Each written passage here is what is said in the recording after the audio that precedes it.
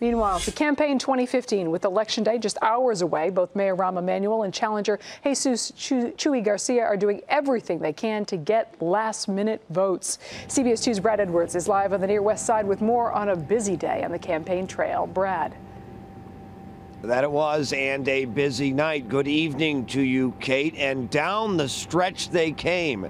The challenger with a hoarse voice hitting the trail hard. And late into the evening, the mayor was here.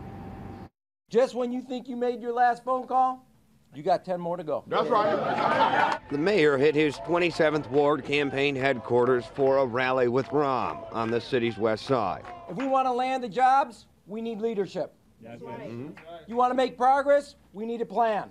That's right. You want to meet the challenges, you need character. That's right. You want to move forward, you need to be forthright with people. So wound down a day of hugs, handshakes, and sound bites. This will be the first press conference I don't have to hold Jay's mic for him. 142,000 have already cast their ballots for the runoff, which could indicate a big increase. Only 90,000 people early voted for the primary, part of a total 34% turnout.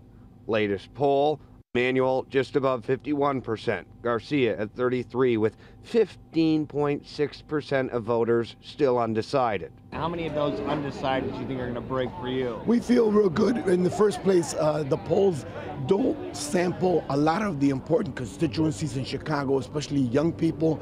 We think those break overwhelmingly for us, so we feel very confident. Mr. Garcia surprised diners here. He joked he had 90 minutes of voice left. Final message. Every vote counts. If people in Chicago feel strongly about having a say-so in government, they need to come out and vote tomorrow. You got my vote. Then it was off to the Blue Line, to Logan Square. A brief break and a brew, and then on from there. And Garcia's public schedule begins bright and early tomorrow morning, just after 6 a.m. As for the mayor tonight, with a lead and on a big basketball night, using a football analogy to his supporters, saying, "You never spike the ball on the 10-yard line," taking nothing for granted. We're live tonight on the Near West Side. Brad Edwards, CBS 2 News. Rob and Kate. All right, Brad, thank you.